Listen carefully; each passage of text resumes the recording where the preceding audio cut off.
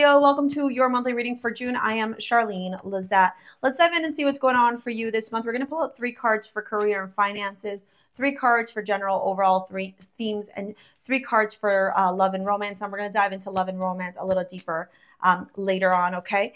One thing I want to tell you is June, okay, especially with some of the transits that are happening in the cosmos, could potentially, especially if you're a Leo rising, could potentially offer you a lot of opportunities, doors opening up, okay? One thing that you have to remember is to be able to relish, rejoice in, and celebrate with these blessings is you have to be in a state of self-love, a state of self-acceptance, and being open to receiving, right? Being open to receiving the blessings from the universe. Okay, this retrograde card showing up here right beside your career and your finances, 8 of Swords, 2 of Swords, Knight of Swords, okay? I'm seeing a revisiting of a potential business opportunity, career, financial opportunity, deal, contract, something like that, that's going to be revisited to help you move forward from a place of stuckness. So how could this manifest in your career and your finances? This could be you having had an opportunity to start a new job somewhere or work for somebody new, or there was a contract that previously had fallen through, or you had asked for a raise back in the day and then you didn't get it, like, you know, something like that. And here I'm showing that, sorry, here I'm showing that what's potentially happening is an opportunity now to review it again. 8 of Swords, 2 of Swords is a lot of blocked energy, but then when the King of Swords comes in, the King of Swords trumps those cards, and so the 2 of Swords and the 8 of Swords end up kind of being washed out, right? So you may start off the month feeling very trapped, feeling very stuck, feeling like there's inaction in your career and your finances. But the fact that this retrograde card is showing up, it's a revisiting opportunity. And then the King of Swords ends the career and finances reading. To me, it's like whatever you're feeling stuck around in your career and your finances, trump and clarity as you move out of June, okay? Then we have this card that says lifting the veil, questioning everything, anything unaligned must go.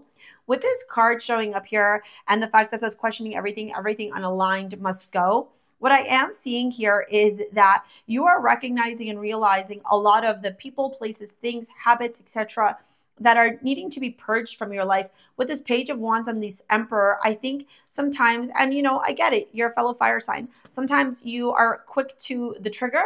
And I think what you are realizing this month, Leo, is that sometimes it's best to be in the state of the Emperor. So the Emperor reflects, the Emperor reviews, the Emperor analyzes, the Emperor has routine and structure, and it's very stoic in nature, right? Like you will only see emotion, like look how unemotional he is, right? You will only see the emotion of the Emperor, one, when you get into his good graces, and you know, he trusts you and you're behind closed doors and you get to kind of see the unfiltered version of him. But also you will see the Emperor's emotions when he's reached a particular limit or when it's go time. The colors of the Emperor card in the Major Arcana are very fiery, very passionate, can even indicate like passion, love, but also rage and anger. It's Aries, it's Martian energy, right? And if you want to learn more about tarot, you can take my tarot certification in the description box below, okay? With it showing up beside the Page of Pentacles, a very naive, a very juvenile, a very childlike energy in the sense of innocence and lack of experience, but yet desiring the passion, the fire, the creativity, etc. These two energies are polar opposite. So there's a realization here. Really the only thing here that threads them together is the fiery energy, right? So there's a realization here, Leo, for you that like sometimes you may behave this way when truly you need to be behaving this way. And there's power in that. There's power in this maturity. There's power in this leveling up, because I think ultimately where it's going to lead you is towards more financial stability, more financial security.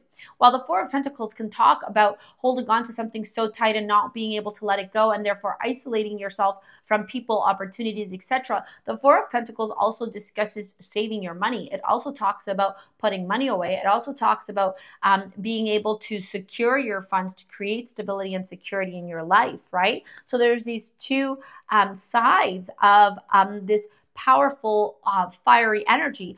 creative energy also, one that can conjure and attract a lot of financial stability with ease, and the other that potentially maybe spends without actually thinking about the spending, right? Then with humor, I choose to focus on the lighter side of life.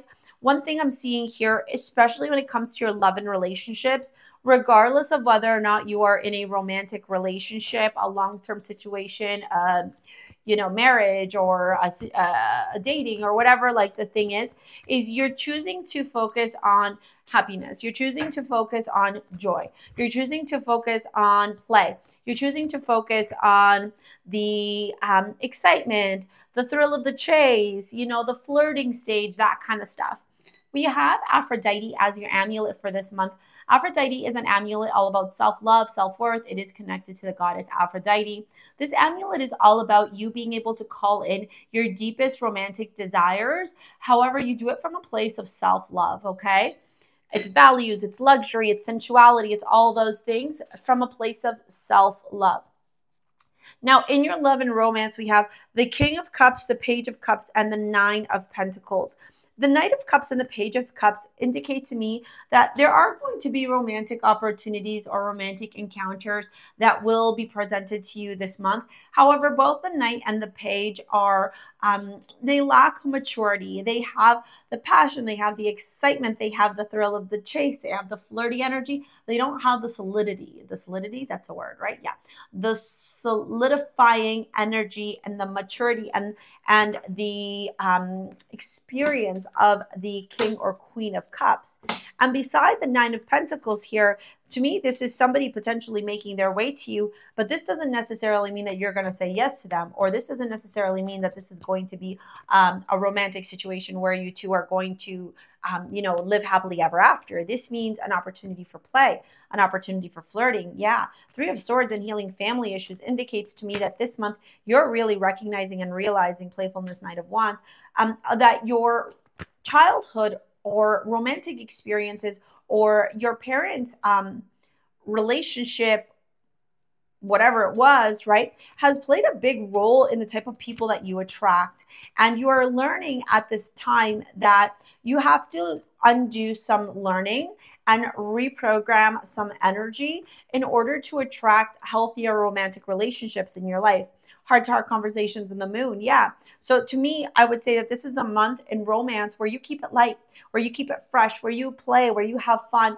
I would not be settling down with anybody. I would not be jumping the gun with anybody. I would not be like, yes, this is my person, I'm going to move in with them. If you haven't known them, I wouldn't be having romantic interactions quickly. I would more be in this space of receiving and playing and having fun and not attaching to things. Heart-to-heart conversations in the moon indicates that to me, that in conversation with this individual or these individuals, because for some of you, I honestly see a lot of people coming to you. Okay. What I'm seeing here is that there exists this opportunity to pull away from the illusion and the delusion and the fears and see things for what they are. And then from there, make a grounded, practical decision on who works, who doesn't, right? So if you have like multiple suitors, you may turn around and be like, they're not all like, none of them are long-term for me. They're all play. Or this one's long-term and this one isn't. You feel what I'm saying? Okay. I'm going to pop this video here to help you out. And if you want to book a session with me or work with me in any capacity, take any of my courses, it's all in the description box below. I do invite you to follow me over on Instagram and sign up to my mailing list. It is free, and I do give you guys tons of free advice, guidance, etc. over there. All right. Thank you so much for your likes, your comments, your shares, your subscribes. We'll see you later, alligators. Peace out. Bye.